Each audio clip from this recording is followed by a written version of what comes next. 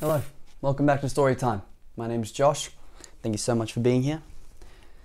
We're going to be reading another story today from the Mr. Men Library. It's called Mr. Nosey. Does that guy look nosy? Yeah. Alright, hope you're comfortable. Get ready, because we're about to delve into story time. Alright. Mr. Nosey liked to know about everything that was going on. He was always poking his nose into other people's business.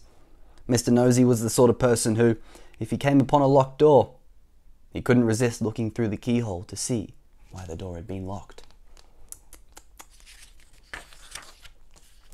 Mr. Nosey was the sort of person who, if he found an unopened letter addressed to somebody else, would simply have to open it to find out what was inside. That's very rude. Mr. Nosey was sort of a person who, if he was sitting reading his paper on a train, would much rather read the paper of the person sitting next to him. Look at Mr. Nosey's nose creeping in. He's reading his paper. Or is he? Being a little bit nosy. Naturally, as you might as well imagine, Mr. Nosey was not very popular.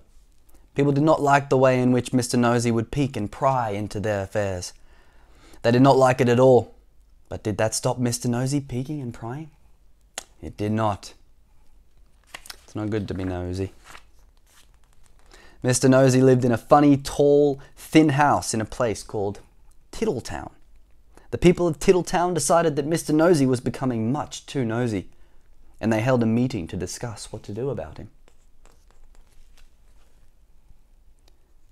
Yeah, that's his house there. Big tall house.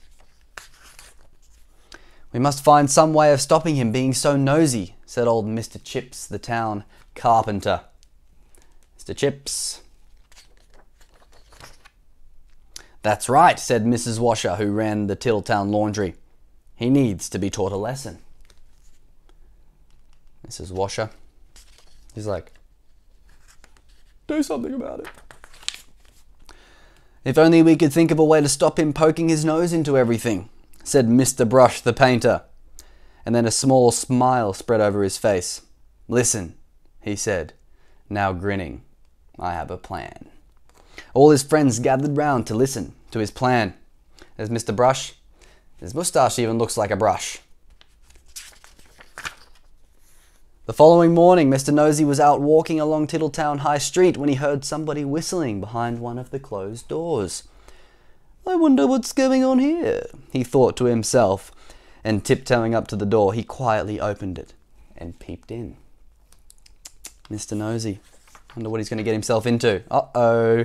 Splash! Went a very wet paintbrush right on the end of Mr. Nosey's nose, covering it with bright red paint. You can see there. So Mr. Brush might have organised some kind of little paint trick.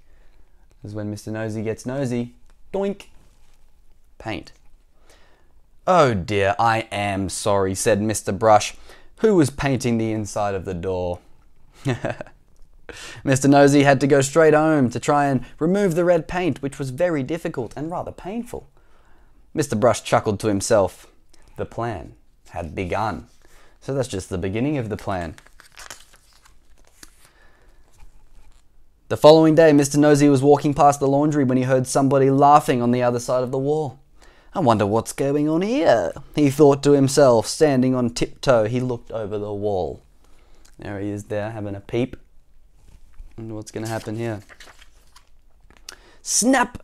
Went a clothes peg right on the end of Mr. Nosey's nose. Uh-oh. That would hurt. Got him. Ooh. Oh dear, I am sorry, said Mrs. Washer, who was hanging up clothes on a washing line on the other side of the wall.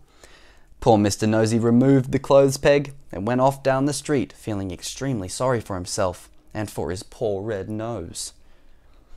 Mr. Washer chuckled to herself. The plan was working. The next day, Mr. Nosey was going past a fence when he heard hammering. I wonder what's going on here, he thought to himself, creeping very quietly to the end of the fence. He peeped around. Bang! went to hammer right on the end of Mr. Nosey's nose. Ouch. "Oh dear, I am sorry," said old Mr. Chips, who was nailing up a loose plank on the fence. Poor Mr. Nosey had to go home immediately and bandage his poor red sore nose. Mr. Chips grinned a broad grin.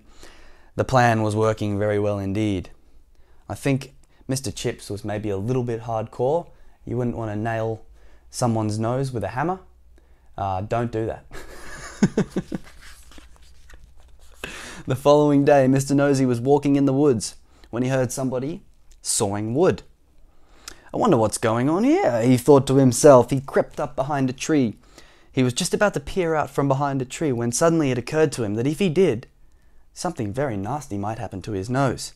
And so he went on his way without being nosy. Behind the tree with a saw, raised his hand, stood Mr. Herd, the farmer. When he saw that Mr. Nosey had gone his way without being nosy, he laughed and laughed and laughed. The plan had worked. Mr. Herd hurried into Tiddletown to tell everybody. Yeah, lucky Mr. Nosey wasn't nosy Mr. Herd the farmer. He was sawing something. Clearly he was trying to saw off his nose. Mr. Herd the farmer. Not cool, man. Not cool. That's rough. The plan really had worked, because after that Mr. Nosey stopped being nosy and soon became very good friends with everybody in Tiddletown. And that is the end of the story, except to say that if you're ever tempted to be as nosy as Mr. Nosey used to be, you better expect one thing: a sore nose. Well, there you go. That's Mr. Nosey by Roger Hargreaves. Thank you so much for watching. Hope you enjoyed the story today, and I'll be back again with another story really soon. Bye for now, but not forever. And if you like watching these, please subscribe.